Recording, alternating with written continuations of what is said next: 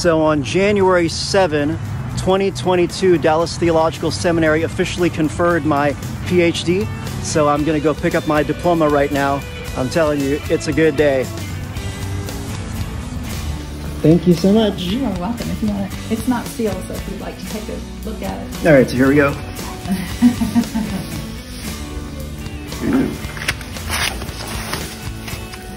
Doctor of Philosophy, Mikel L. Del Rosario. All right, well, let's get a frame on this thing. I think I like that one. You earned it. Now frame it. Well, okay. So thanks so much for following along in my journey. This is Dr. Mikel Del Rosario, and I will see you in the next video.